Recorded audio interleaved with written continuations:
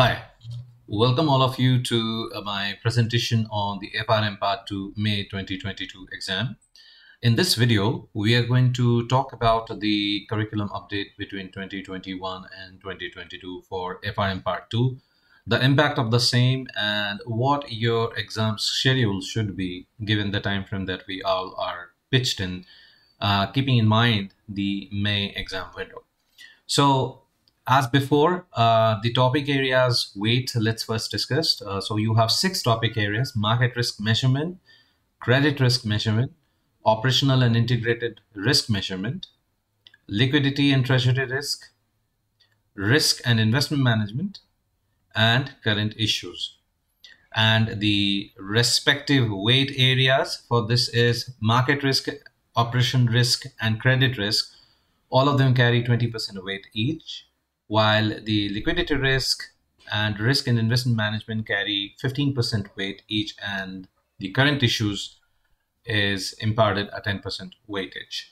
Now, between 2021 and 2022, there has not been any change whatsoever between in as far as the market risk measurement and management topic area is concerned. In fact, market risk measurement and management, credit risk measurement and management, and operational and integrated risk and management, these 3 areas have been fairly unchanged, save a couple of chapters that have been added in the operational risk area. So we're going to discuss at length about these 3 topic areas first, because these 3 topic areas consist of 60% of your exam weightage and curriculum. So the market risk and topic area, market risk management, they are spread over 16 chapters, encompassing 5 sectional areas. And those 5 sectional areas will be VAR, modeling dependence, term structure of interest rate and volatility, volatility smiles and term sheet, and fundamental review of the trading book. As far as VAR is concerned, you would be learning the parametric and the non-parametric VAR, backtesting of VAR, expected shortfall, and the other current risk measure. Basically, it's more of an extension of what you have already studied as far as your book 4 was concerned in part 1, that is valuation and risk model. Coming to the credit risk and management area, it's spread over 17 chapters, encompassing 7 sections or topical areas, as I may call it: credit analysis, definition of risk as far as quantitative methods are concerned, expected loss and unexpected loss, counterparty risk, credit derivatives, structured finance, and securitization. So these are the 6 topic areas which have 17 chapters embedded in them. In credit analysis, of course, you're going to study the different models of credit analysis, the perspective of the credit analyst, how the profiling of an individual client, that is a retail client, and an institutional client like that of a mega corporate is done as far as the banks are concerned. Then you will also understand that the different quantitative methods encompassing the expected loss and the unexpected loss. For example, the credit value adjustment, the debit value adjustment, and the bilateral credit value adjustments. You'll also be learning about counterparty risk and the difference between the right way risk and the wrong way risk, different credit derivatives, for example, the CDS, spread forwards, and the credit linked note. Coming to the operational and integrated area, well, they have 27 chapters, and those 27 chapters have remained as they were in LOS in 2021. I'm sorry, in 2021 we had 26 chapters. In 2022 we have 27 chapters. The changes have only been they have omitted the building the UK financial sector's operational resilience and brought in the couple of chapters in lieu of that: operational resilience, impact tolerance for important business, and principles for operational tolerance. Now, whether this is a good move or not, well, I believe this is a good move, because the roundtable conference was a failure that led to the eventual abolishment of LIBOR and what we are going to witness from May 2022 onwards. So in lieu of that, the adjustable reference rates or the alternate reference rates will come into picture. And in backdrop of the same, I think this was a good move from GARP, keeping in pace with the current changes. But mind you, the operational risk area have 13 study sessions or sections spread over 27 chapters. Those 13 sessions are mostly got to do with the principles of sound operational risk management. You will be learning a great deal about the risk appetite framework and what is meant by the enterprise risk management. What is the role of the CRO and why CRO is having an increasing importance in any financial institution. You'd also be learning a great deal about risk culture and conduct, which is also part of the Basel II data governance 2018 and 2013 banking for international settlements agreement. Analyzing and reporting operational loss data. You'd be learning about different model risks and model validation, different frameworks, and the earlier some of the topics that you would have covered in market risk, for example, the CVA and the IRB, those things you will be studying again. Okay, so as part of the Basel II, you'd also be understanding economic capital frameworks and capital planning as part of the regulatory capital requirement is concerned. Different stress testing methods, for example, CCAR, SCAP, and a great deal about supervisory review. Third-party outsourcing of risks will also be discussed, and the emergence of the cyber risk and cyber resilience, mostly in the backdrop of the COVID-19. Basel III, Tier 1 and Tier 2 capital requirement, the SMA metric, the AMA metric, those things will also be taught as part of operational risk. A great deal of Basel will be covered as far as operational risk is concerned.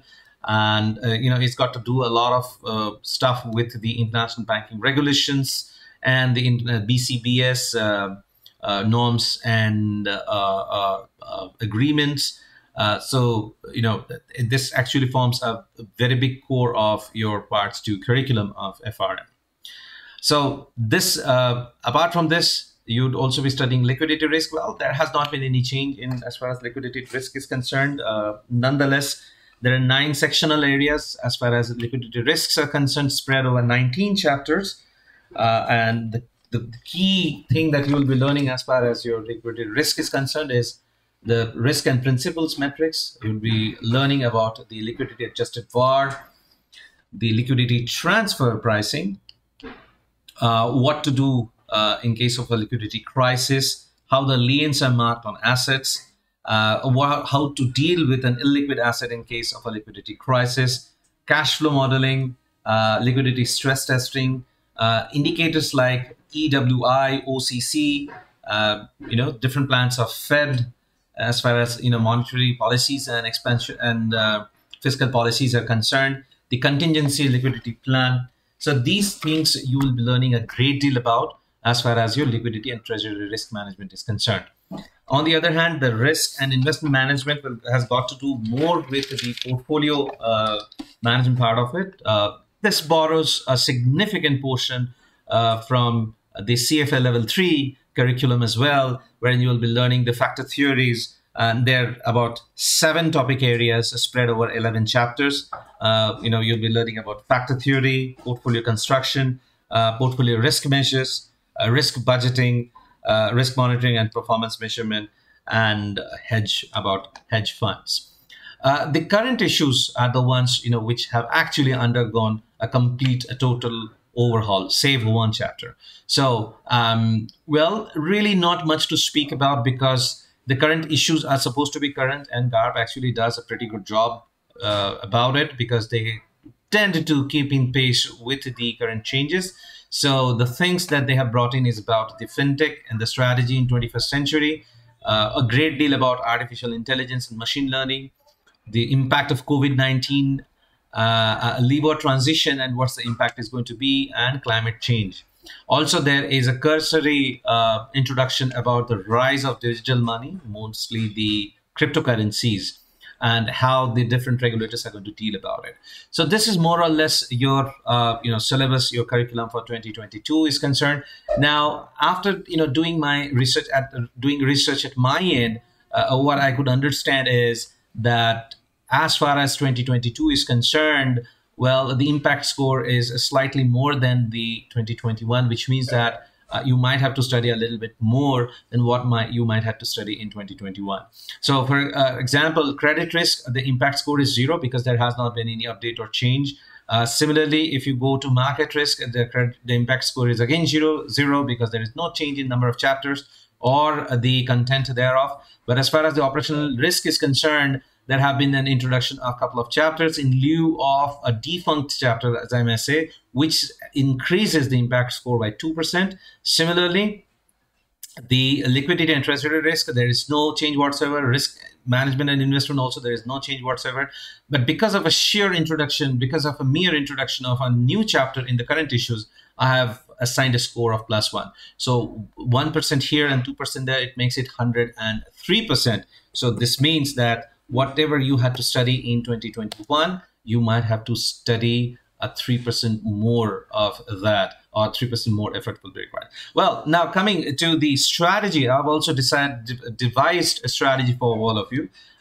First, I have decoded in terms of the weight. Weight you are already all aware of: market risk, credit risk, and operational risk. These 3 topic areas, these are the heavyweights, and they carry 60% of the exam weight. And on the other hand, you have the liquidity risk, and the risk and current investments carry 15% weightages, and the current issues carry a weight of 10%. But how do you actually plan? How do you actually go about it? Well, the experience that I have had dealing with the Part 2 candidates, and also drawing from my own experience, which is of some time back, of course, I believe the amount of effort versus the yield that you have to put in, a great deal of effort will have to be put into operational risk management. This is the mother of your Part 2 curriculum, and by far the most challenging area, because a lot of theoretical stuff is there, a lot of memorization would be required in this part, whereas market risk and credit risk will borrow a substantial amount of concept from Part 1 itself. As far as the risk and investment management is concerned, well, you're going to enjoy that topic if you have some inclination towards portfolio management. And the current issues, of course, is all about memorization and understanding the key things, whatever is happening in and around the world. So I have devised this matrix. So I'm not going to get into the weight part once again. But as far as the effort pass is concerned, well, as you can see that 30% of your study schedule is going to be, or has to be, dedicated towards operational risk. And you should, if you have done well, you would be expecting a yield of 15% only. So, well, that's an Achilles heel, and you need to live with it. That's how things are. That's how things actually shape up. We can't do much about it. But look at this current issues. You only spend about 4% of your time, and it's going to yield about 12% of the result. On the other hand, risk and investment management will command a 10% effort, and it will yield to 14% of your yield, of your result. Market risk, credit risk, both are going to be equally balanced as far as effort and yields are concerned. Now, how to proceed? Considering that you have about 126 odd days left, if you're taking the exam in May 2022, that is. I'm considering that you'll be starting from January 15th. Today is January 13th, the day I'm actually making this video. So this is how I have actually laid it down sequentially, how you should approach your preparation. Credit risk, you should start with credit risk. And if you're starting with credit risk on January 15th, you should allocate 19 days to cover up the credit risk portion, at least the first pass, followed by the market risk. Start February 3. Allocate only 18 days, liquidity risk, 12 days, risk and investment management, 7 days. Operational risk, of course, is 27 days of your effort are going to be consumed here. And last 40 odd days I have kept for revision and practice. Of course, that's required, because please understand that, Part 2 is one of the toughest exams I've ever taken. It encompasses over 99 readings. 99 readings as compared to 98 readings of 2021, and it's not going to be an easy task getting through all of those readings and make a solid impact after that. So this is what I believe that you should be following. And as before, if you require a copy of this strategy as well as the curriculum updates, do mail me at newavatar190@gmail.com. That is newavatar190@gmail.com, or analystmaster@outlook.com, and I'll be more than happy to mail you across this schedule along with the curriculum update. So long, happy study.